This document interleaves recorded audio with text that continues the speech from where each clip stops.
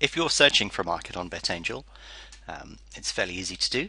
What you can do is go to File, select Market, and then you can browse through the available markets. So if we wanted to go to a horse racing market, we could do so from here, or a soccer market, we could do so from here.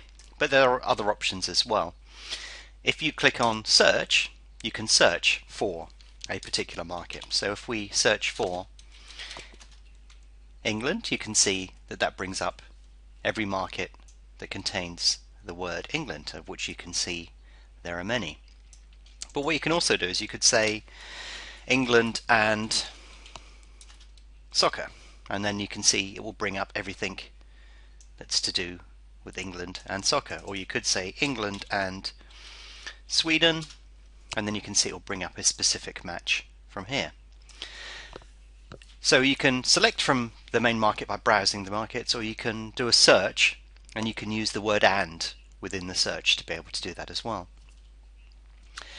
We also have a quick pick list, and this is generated by what you have nominated in the settings here. So you can see you can actually nominate markets automatically. So rather than going in, selecting the first race of the day and blah blah blah blah blah blah, or searching for stuff, they can be brought up in the quick pick list, and that's defined within the settings area.